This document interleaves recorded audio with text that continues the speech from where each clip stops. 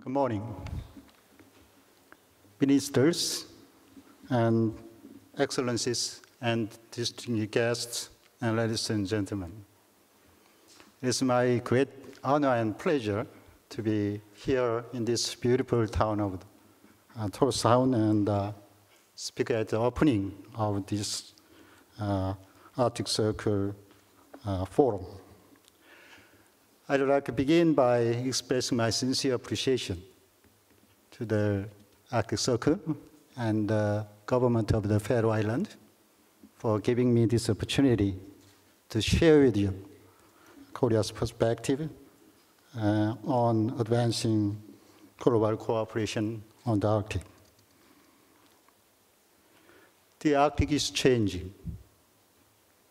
It is warming at more than twice the rate of the global average, resulting in a dramatic reduction in sea ice extent, permafrost thawing, and acidification of the ocean.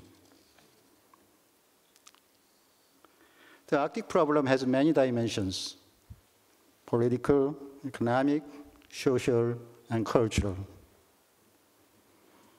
Some of them are local and national, while many of them are of cross-border and global nature. Accordingly, our approach must be conclusive and holistic, and it must be based on the best available scientific knowledge. Korea's engagement in the Arctic dates back to the 1990s. It was in 1991 when we first conducted a scientific survey in the region.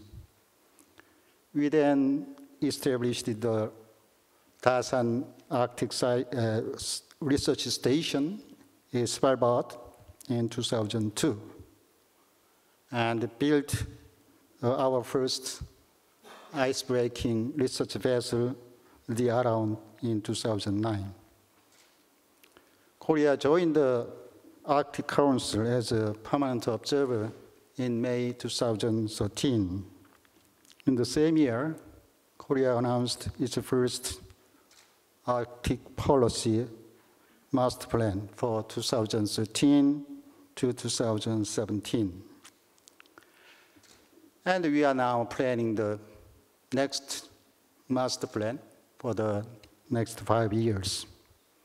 The new plan has 3 main goals, namely promoting Arctic friendship and partnerships, and pursuing win-win cooperation with the Arctic communities, and strengthening our capacity to contribute in addressing the challenges in the Arctic.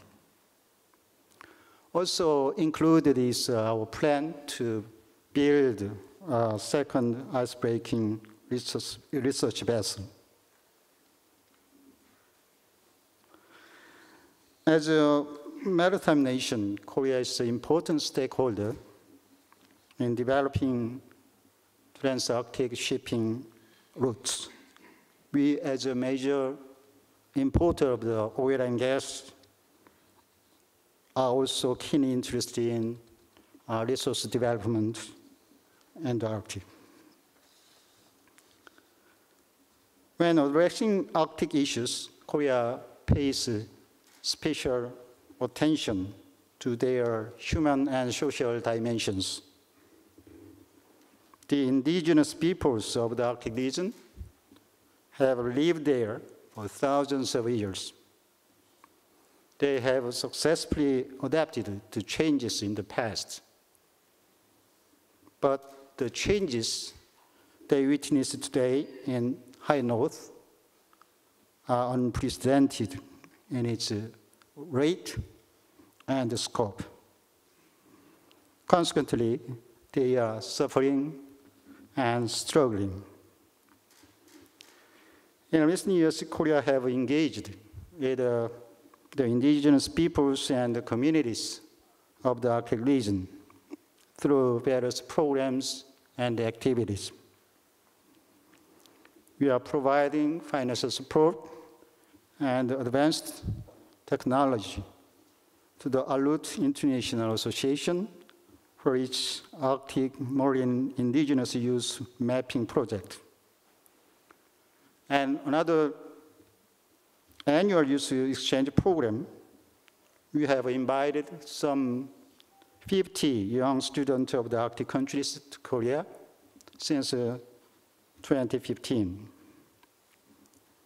This year, Korea has launched a new initiative called the Arctic Science Fellowship Program, targeting early career researchers from Arctic countries. Excellencies and distinguished guests, and ladies and gentlemen, the Arctic is changing, and changing very rapidly. We need to have a sense of urgency and take action to mitigate and adapt to climate change's impacts.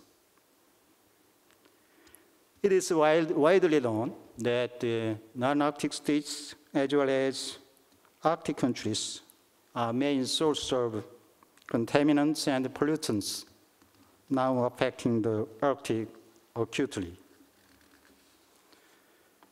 Thus, it is incumbent upon us to share responsibility and to work together for a healthy and environmentally and socio-economically sustainable Arctic.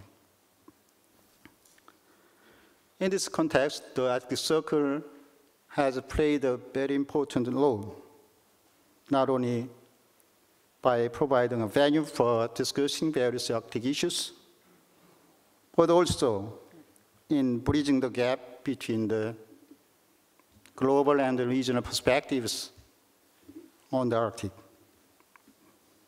Taking this opportunity, I'd like to thank the Arctic Circle, especially its chairman, former President Crimson, for your vision and leadership in founding and leading this important international forum successfully. At this point, it is my great pleasure to announce the next Arctic Forum will be held in Seoul, Korea in December this year. Under the theme, Asia Meets the Arctic, the Seoul Forum will focus on Arctic science, Arctic innovation, and ASEAN perspectives on the Arctic. Details will be circulated via Arctic Circle Secretariat in due course. In addition, Korea is organizing the annual Arctic Partnership Week back-to-back with the Arctic Circle Seoul Forum. It will be comprised of a series of the seminars, exhibitions, and events related to the Arctic. Last year, over 1,000 people at home and abroad attended the event. So I invite all of you to our Arctic events. In closing, ladies and gentlemen, I wish you all a successful Arctic Circle Forum, and I look forward to meeting all of you again in Seoul this December. Thank you.